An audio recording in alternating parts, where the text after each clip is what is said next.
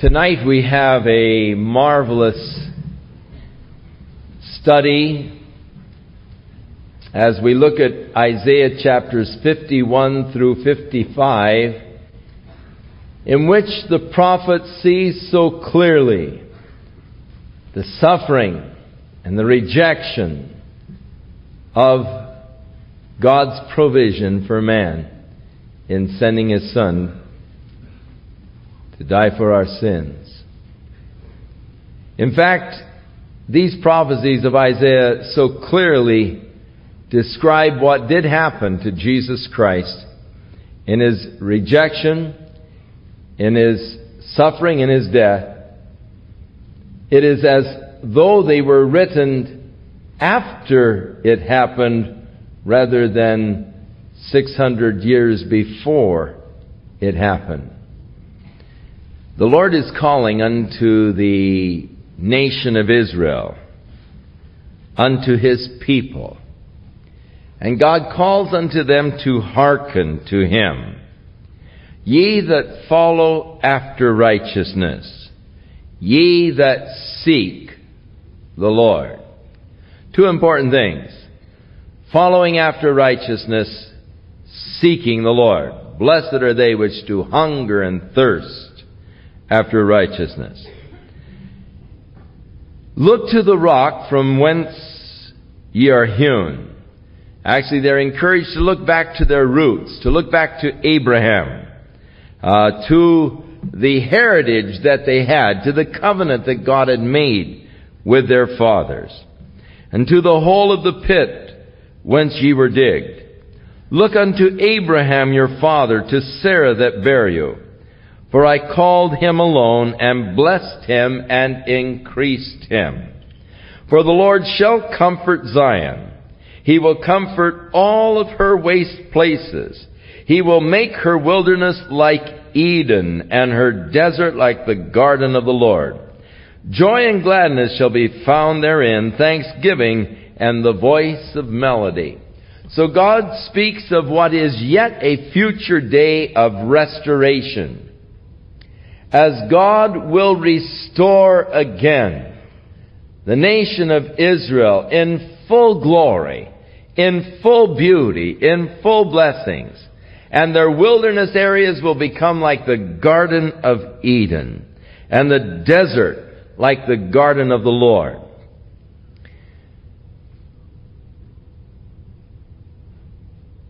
It is interesting how that it would seem that already we can see the beginnings of the fulfillment of this prophecy. As you see the areas that were once so barren and deserty down around Beersheba, and you see now the beautiful crops that are grown in that area. However, there are troublous times yet ahead for the nation of Israel.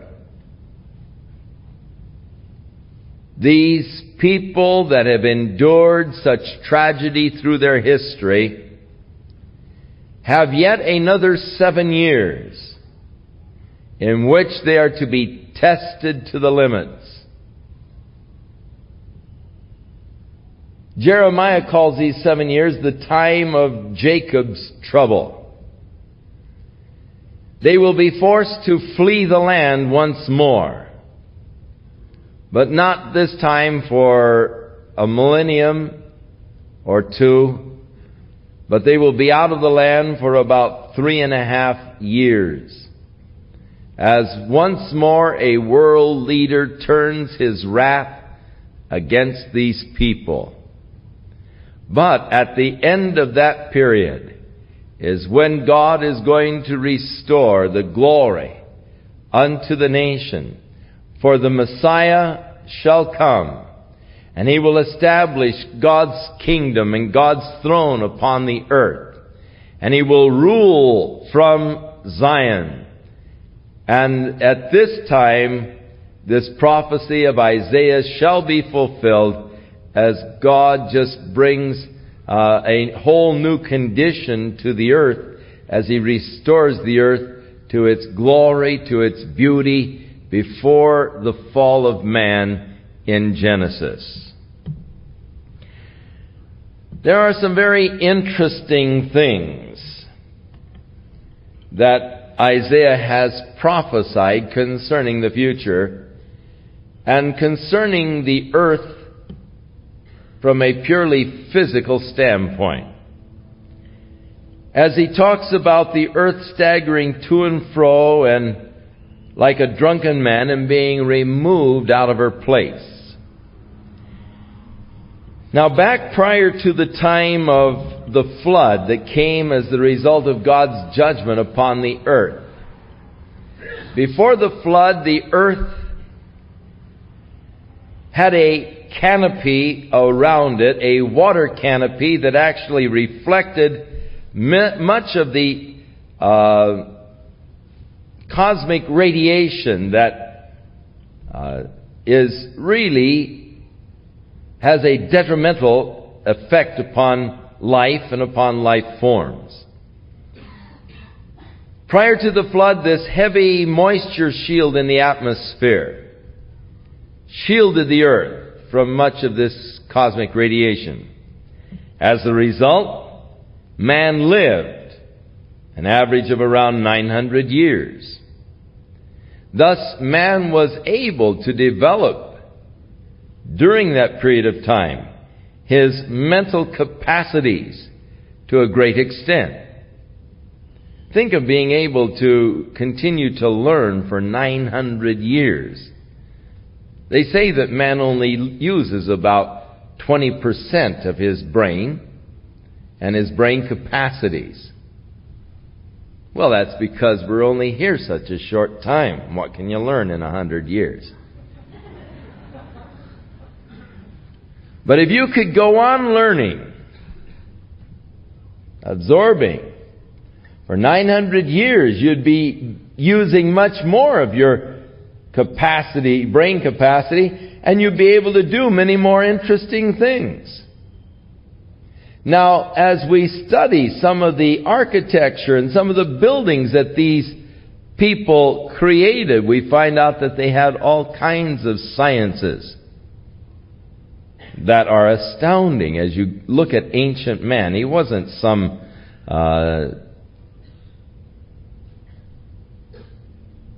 grunting half-beast with a club, dragging his wife by the hair into the cave. He was a highly intelligent being, and he had marvelous capacities intellectually. In fact, Adam was able to name all of the animals according to their characteristics. Took tremendous genius for that. Now, in that kind of earth, you would never really have a dark night, because all of this moisture would give you the diffused light of the sun all night long. And thus you would have much longer growing periods.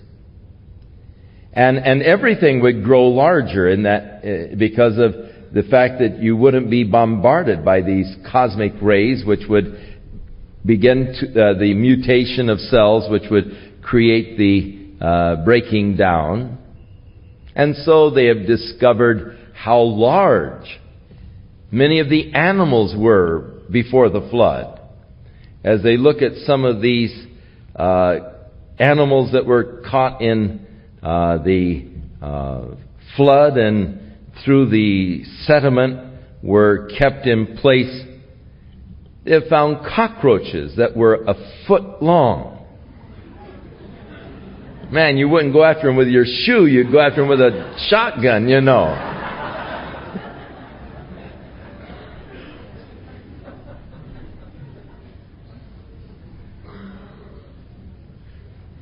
Asparagus fern, 60 feet tall.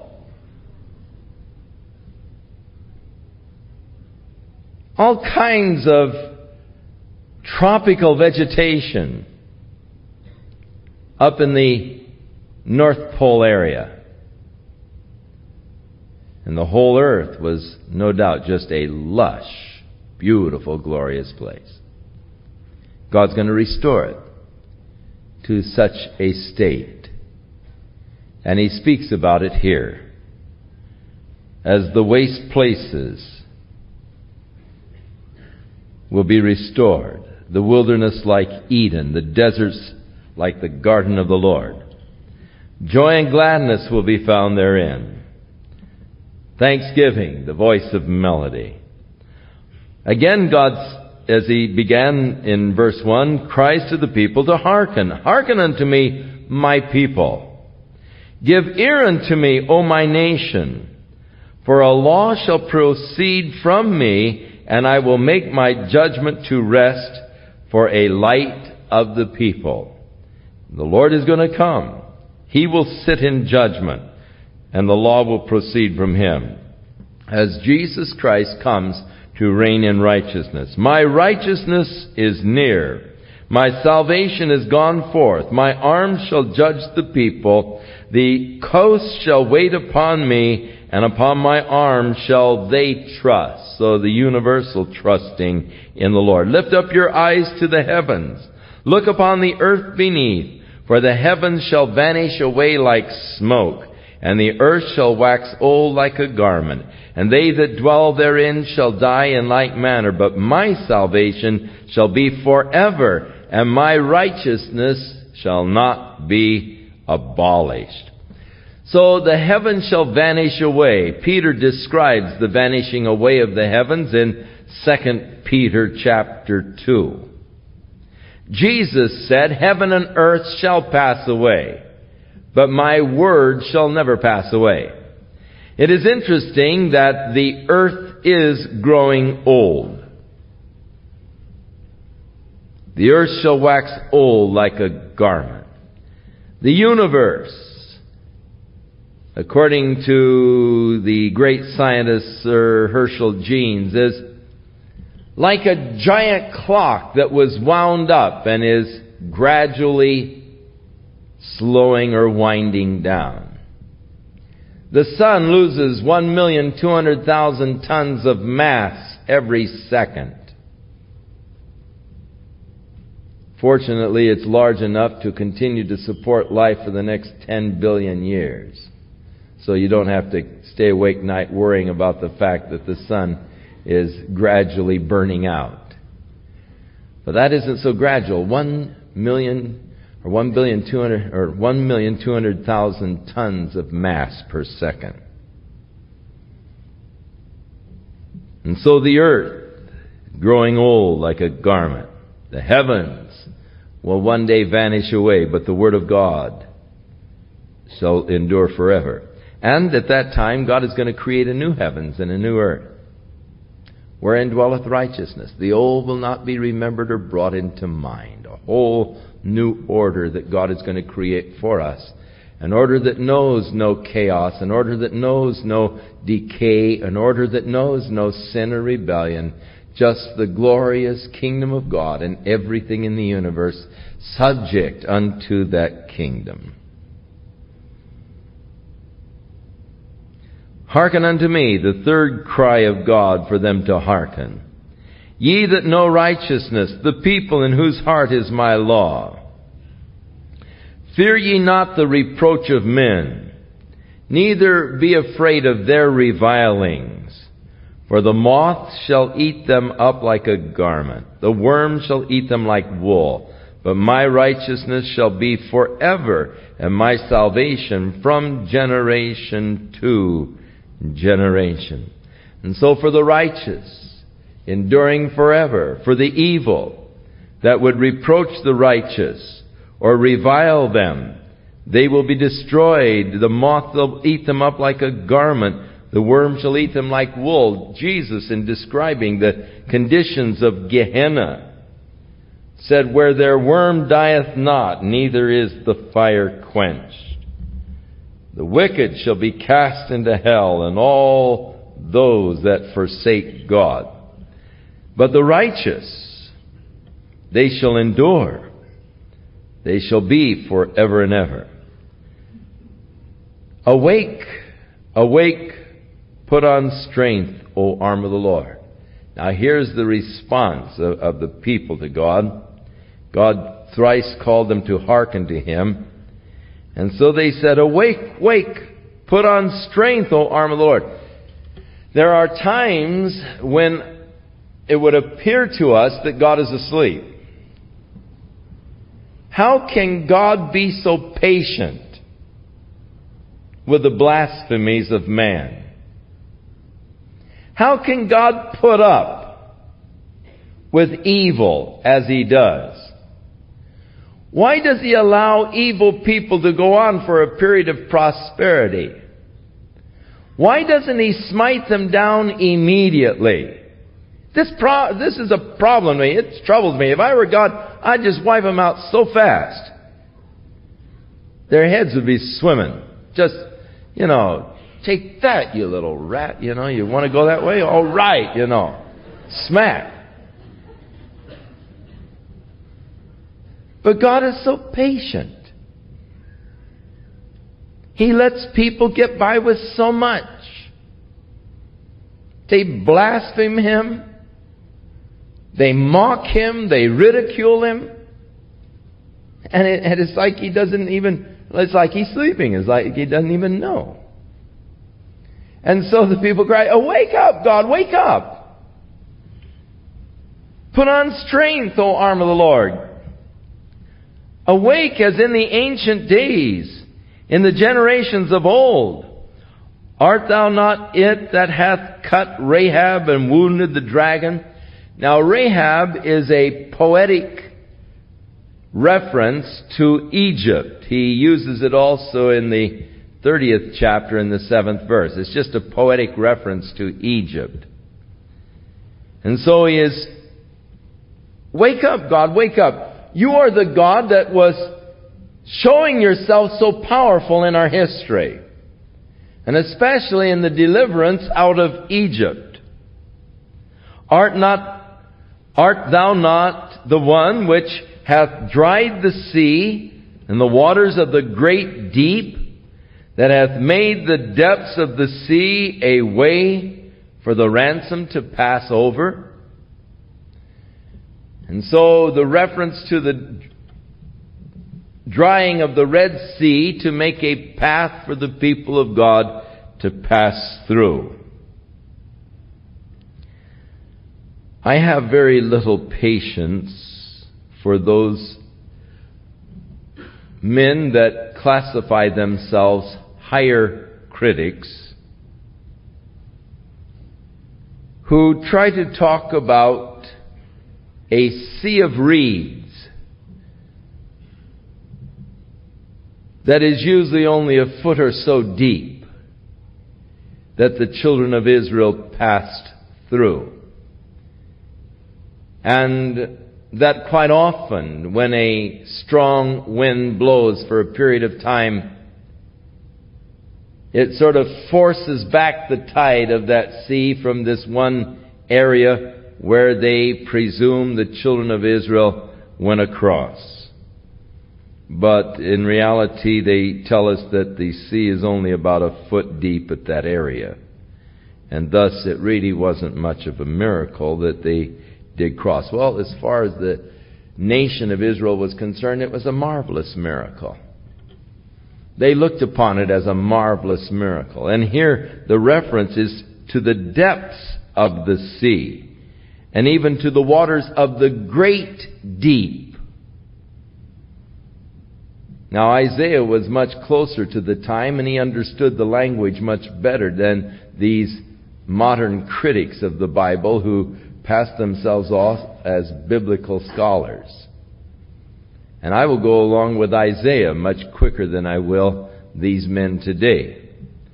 For if indeed they've made the sea only a foot deep, they surely have not removed the miraculous from the story. Because it's a miracle how God could drown the whole Egyptian army in 1 foot of water.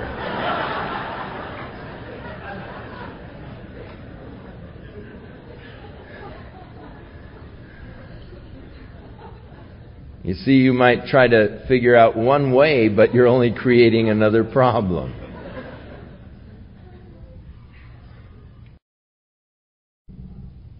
You've dried up the deep sea, the waters of the great deep. You've made the depths of the sea a path for the ransomed to pass over. The ransomed, of course, were those who through the Lamb that was slain in Egypt were ransomed. Therefore, the redeemed of the Lord shall return. The future day, when God is going to gather again the people, when Christ returns in power and great glory, then shall He gather together the elect from the four corners of the earth. As the Jews will be gathered back into the land, the redeemed of the Lord shall return and come with singing unto Zion. An everlasting joy shall be upon their head. They shall obtain gladness and joy, and sorrow and mourning shall flee away. What a glorious day that is going to be. The glorious day of the Lord when He comes to establish the kingdom of God upon the earth. And He again takes Israel as His people, as His bride, and they recognize Him. And there is this glorious receiving and accepting each of the other. I, even I, am He that comforteth you. Who art thou that you should be afraid of man that shall die, and the Son of Man which shall be made as grass? Jesus said, don't be afraid of those that kill your body, and after that have no power. But rather fear Him that after the body is killed has power to cast your soul into Gehenna. Yea, I say unto you, fear ye Him.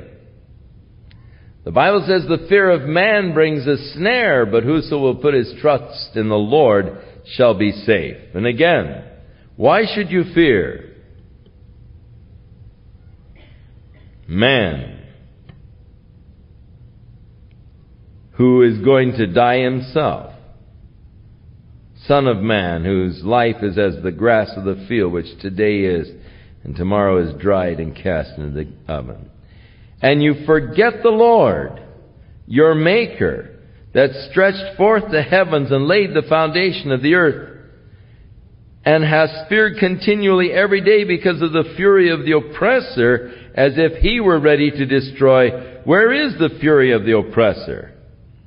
The captive exile hasteneth that he may be loosed, and that he should die in the pit, nor that his bread should fail. But I am the Lord thy God, that divided the sea, whose waves roared. The Lord of hosts is His name. Now you see, for a moment they cried unto God, wake up, put on strength, O arm of the Lord, awake. And aren't you the God that, brought our fathers through the sea and all? And in verse 11, God begins to speak again of the glorious future as the redeemed of the Lord return. And God declares, I am He that comforteth you. Why should you be afraid of man? I'm the one that is with you. I'm the one that brought your fathers through the sea, divided the sea, whose waves roared. The Lord of hosts is His name. And I have put my words in thy mouth, and I have covered thee in the shadow of my hand, that I may plant the heavens and lay the foundation of the earth, and say unto Zion, thou art my people. And God declares, hey, thou art my people. Oh, what a tragic thing it is that people misread the Bible and say that God is through with the nation Israel. He's cut her off forever. God forbid. Now, as if to say, hey, I'm not the one that's sleeping, you're the ones that are sleeping, God says to them, awake, awake. The same thing they said, and so many times we're saying to God, awake, and He says, hey, I'm not sleeping. And He calls, we're the ones that are sleeping. We're the ones that don't see what's really going on. Awake, awake, stand up, O Jerusalem, which hast drunk at the hand of the Lord the cup of His fury. You have drunken the dregs of the cup of trembling and wrung them out. There is none to guide her among all the sons whom she hath brought forth. Neither is there any that taketh her by the hand of all of the sons that she has brought up. They lacking in real leadership. These two things are come unto thee. Who shall be sorry for thee? Desolation and destruction and famine and the sword. By whom shall I comfort thee? So he speaks of the terrible time of tribulation that they will go through as they experience desolation, destruction, famine, the sword. And really no one seems to be concerned. It is interesting today how that the whole world seems to be willing to just dump these people. And yet God declares that they are His people and He will receive them again. Thy sons have fainted. They lie at the head of all of the streets as a wild bull in a net. They are full of the fury of the Lord, the rebuke of thy God. Therefore, hear now this, thou afflicted and drunken, but not with wine. Thus saith the Lord thy God, that pleadeth the cause of His people. Behold, I have taken out of thine hand the cup of trembling, even the dregs of the cup of my fury. Thou shalt no more drink it again. The day will be over. No more tribulation for these people. There will be this glorious reuniting of them with their God, and God with them. But I will put into the hand of them that afflict thee, which have said to thy soul, bow down, that we may go over, and thou hast laid thy body as the ground, and as the street to them that went over. And so God is going to put His hand against those that have afflicted them. When Jesus comes back, His first duty is going to be that of judging the earth. And the judgment will be of the nations will be relative to their treatment of the Jews. As He says, come ye blessed of the Father, inherit the kingdom. I was hungry and you fed me, thirsty and you gave me to drink. Lord, when did we see you? Inasmuch as you did it unto the least of these my brethren, speaking of the Jews, you did it unto me. Those that are on the left, depart from me, ye workers of iniquity. I was hungry, you did not feed me. Thirsty, you did not give me to drink. And so forth. Lord, when did we see you this way? Inasmuch as you did it not to the least of these my brethren. So the Lord here affirms much as what Jesus declared there. As God will take up their cause once more. But you say, why was God so severe with them? It seems that they have suffered more than any other race of people. Well, that is not completely true. There are other races of people that have been totally obliterated. They no longer exist. Many races of people that have been completely wiped out. However, the reason for the severity is this. The Lord said, unto whom much is given, much is required.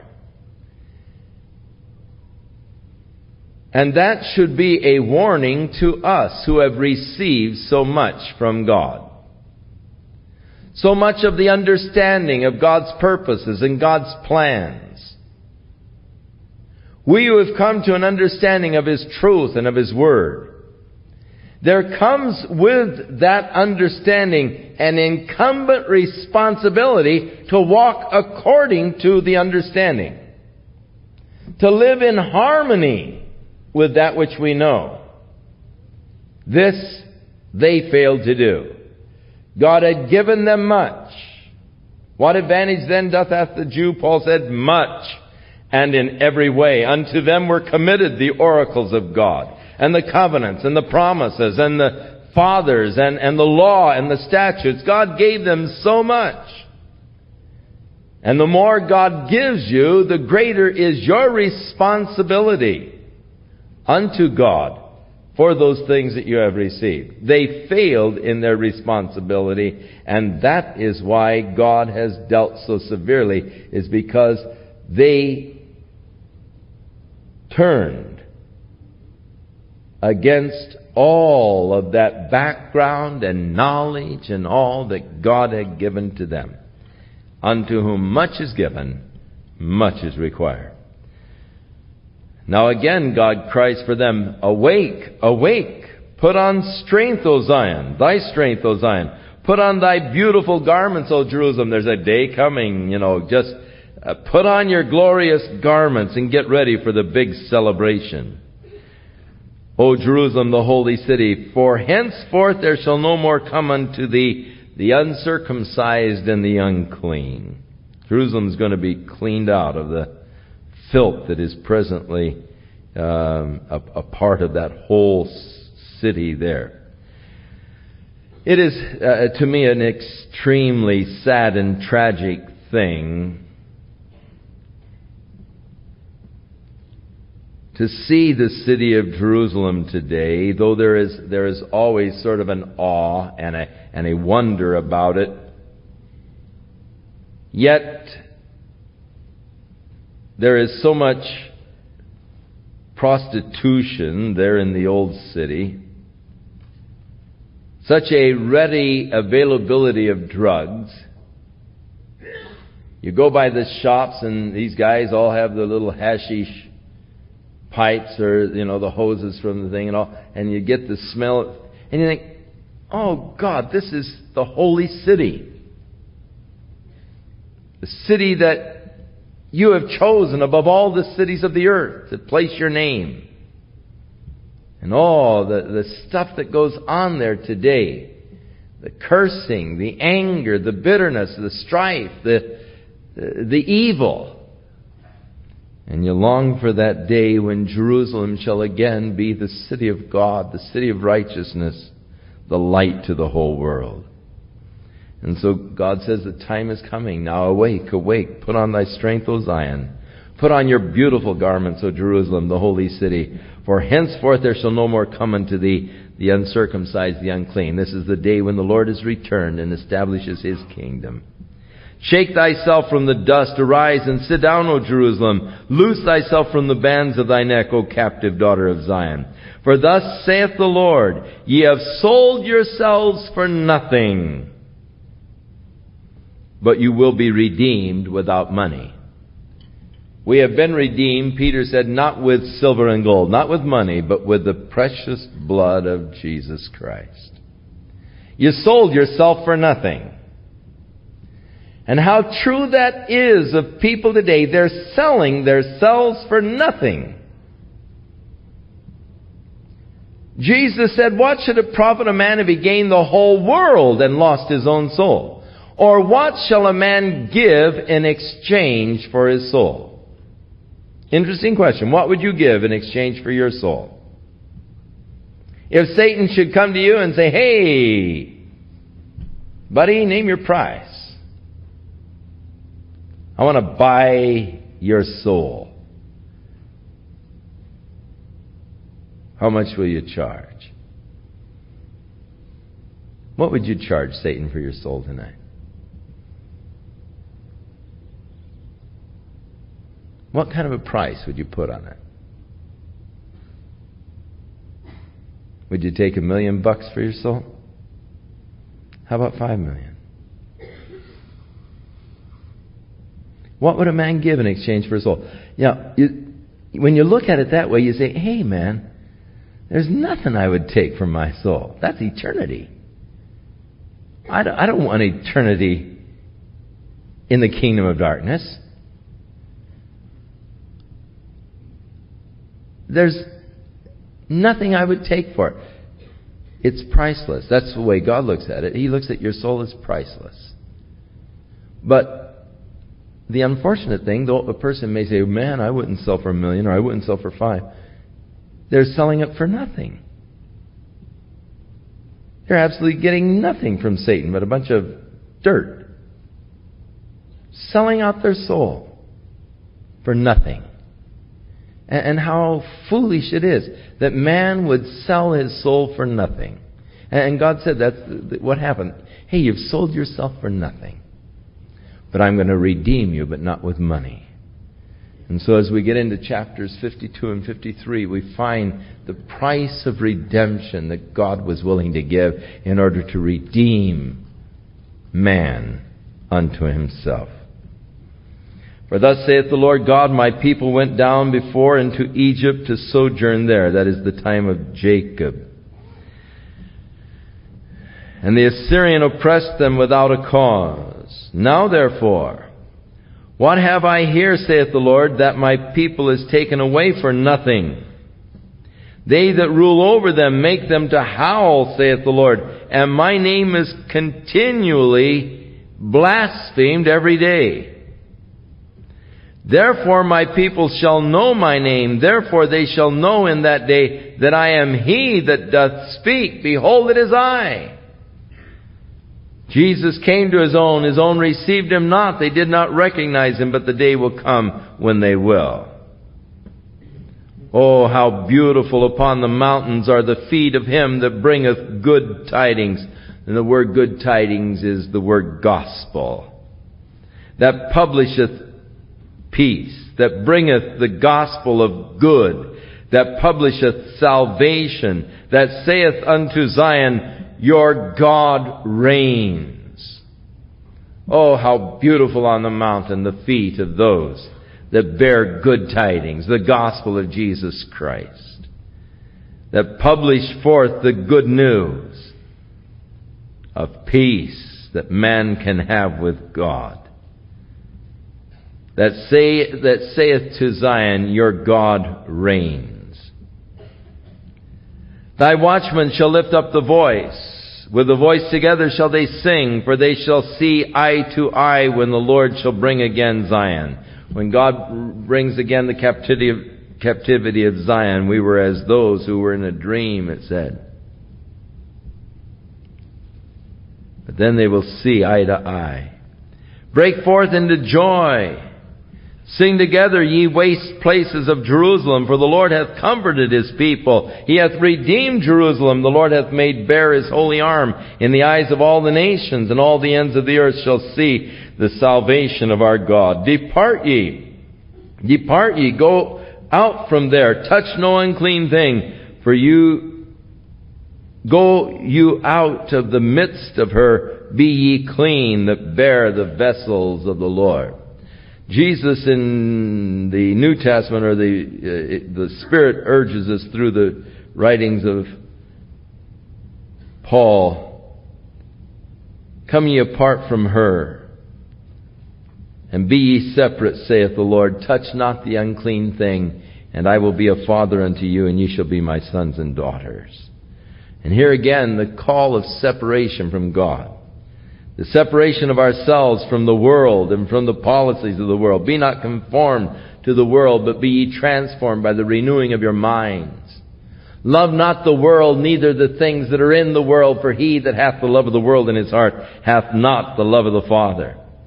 And so God's call to His people to come out of the world. Depart from the world. Touch no unclean thing. Go out of the midst of her. Be clean, ye that bear the vessels of the Lord. For ye shall not go out with haste, nor go by flight.